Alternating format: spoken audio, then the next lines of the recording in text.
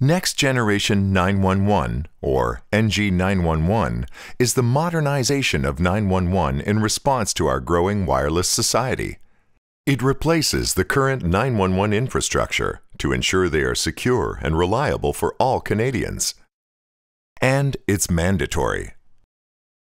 The CRTC has directed telecom carriers to decommission non-next generation components of the 911 networks. The current 911 infrastructure was designed for landline calls associated with a fixed address.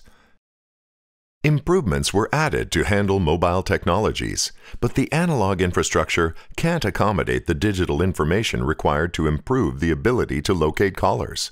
And there's a steady downward trend of calls to 911 from landlines. 911 infrastructure is currently limited in its ability to precisely determine a mobile caller's location, adding precious seconds to verify both the caller and event location.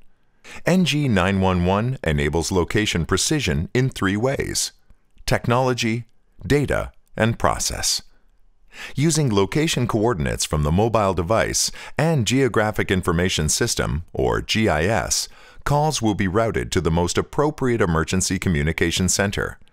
But this relies on accurate data. The more data available to call takers and dispatchers, the more effective and timely the response.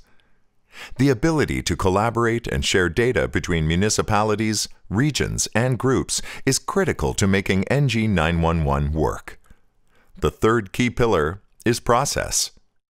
The GIS data leveraged by NG9-1-1 needs to be current, complete, and relevant.